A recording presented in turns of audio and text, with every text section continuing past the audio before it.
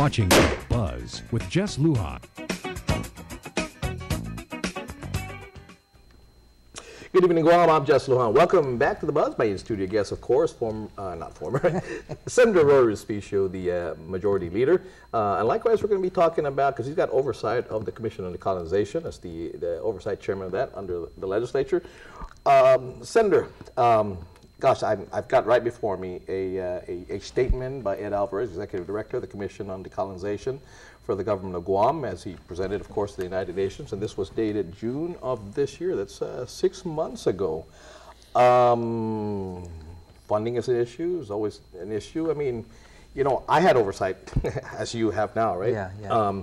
And of course, at the time, we funded the Commission on Decolonization, because my name was there, so kind of brought it together, give it the funding to give it to people, you know, and at the time, I think it was James Underwood that was the facilitator, there's the director there, and at the time, 2008 was a doable plebiscite time, but it was based on registry. Looked like 2010 was a more feasible time for that, which was the last gubernatorial election. Ed Alvarez says August of 2015 was a doable date. That's not a gubernatorial election, and I've talked to folks who were involved in the past plebiscite. They said, you got to make it a gubernatorial election. What you know, as the oversight chair, what ingredients came about to allow or to look at August of 2015 as a doable date? Well, at one point, the commission talked about establishing this date, and Senator Guthrie's had a law that established those kinds of parameters, right? Once you have an education campaign, and once you have your registry that Senator Ben is putting out, then once you meet these certain thresholds, then our island is ripe for this this plebiscite for all those who were born or have descendants here August 1st of 1950, and so it's date-based and not race-based. Sure. And I think the first major misstep that Mr. Alvarez made, and Senator Pennington called him up on it, was he said it was a Chamorro-only vote. You know, and that's exactly why the Davises want to say that this is a discrimination and gets racially charged. But he said he was misquoted, so be it as may, he was misquoted, as he said. Well, it's constantly misquoted then, yeah, because I mean, we keep reading about it. Yeah, I was pushing to have this during a gubernatorial election, because you're right, you're going to get more people coming out to participate, and this should be front and center of any type of election that's going to draw the most people out, and I guess they preferred that it be 2015 after a gubernatorial election, which I thought it was really unfortunate. One of the things basically he says, well, the misconception out there too that's being given is that the first plebiscite, the first vote, will be basically indigenous folks, right? Where he said was misquoted. But he said there's going to be 2 votes, and everyone will have the opportunity when they vote for a constitution. And you know, again, I'm looking at the three different statuses now.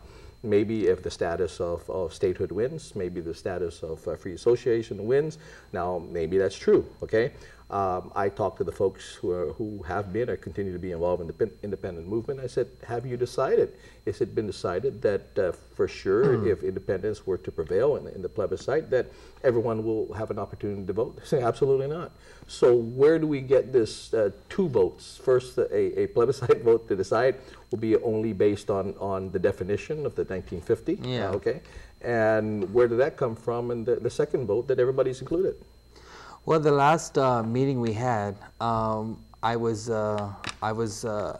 able to chair that because I was stepping in for the governor. And you're the vice chair, of course, yeah. Okay. Yeah, and so, you know, the consensus then was, you know, when Mr. Alvarez said that everybody will get to vote, of course, not everybody agreed. So I said that's the main issue here is I think we should get the Attorney General or some executive branch lawyers to sit down with the commission and go through what they believe the process is that's established by law.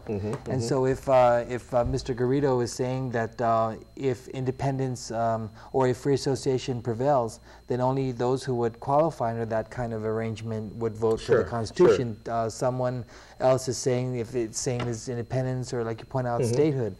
So we have to kind of agree you know, everybody, the community, that this is what the process is. So Sure. even before the commission and Mr. Alvarez and even the governor moves forward in trying to have this vote, I think it's incumbent upon all of us to agree to a process.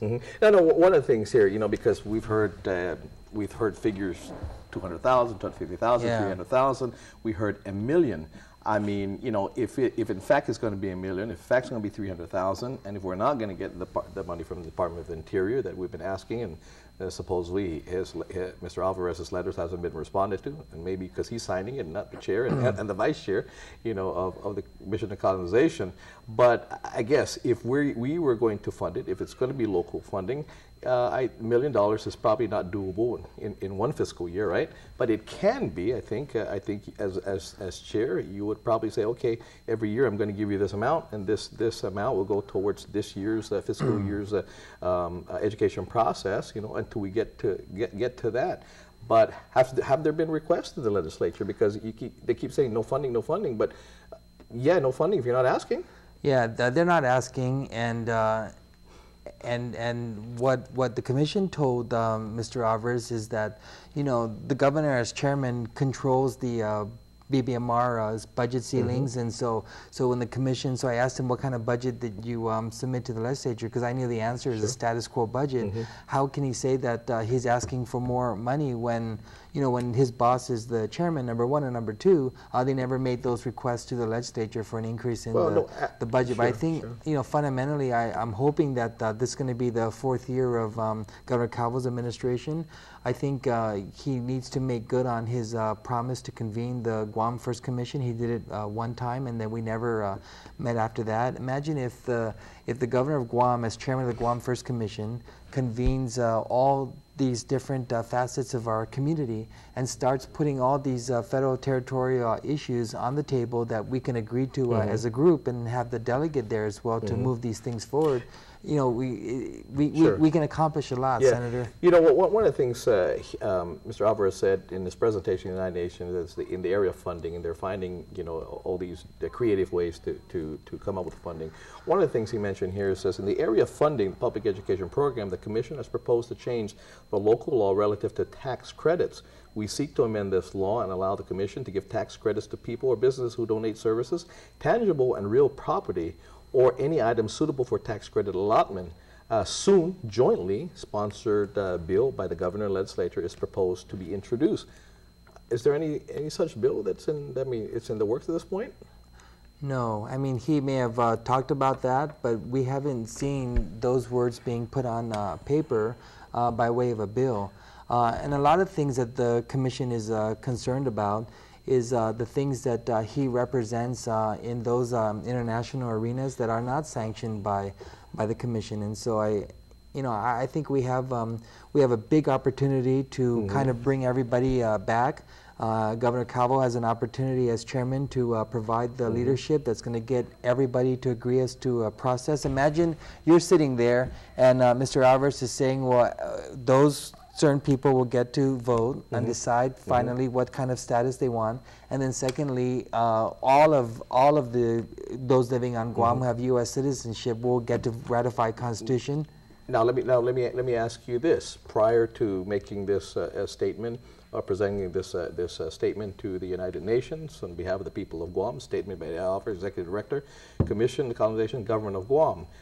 Did you have any knowledge of this presentation? No, and neither did the other commission members. And so I think you're seeing some commission members, including myself, really asking that they run those testimonies through the commission. I would, and I when I read this and I heard that it wasn't, I said, you know, if I was in the legislature, I would have censored Mr. Alvarez in this, because wait a minute, you're misrepresenting something. And then also here he said it was the media that was misrepresenting, and I'm reading these things and I'm trying to get from you, the chair, whether this is misrepresenting. And then the other thing, Senator Jesse, is the governor certainly can take a position on what status he wants, but he needs to take a very neutral position when it comes to the actual self-determination process. There we go.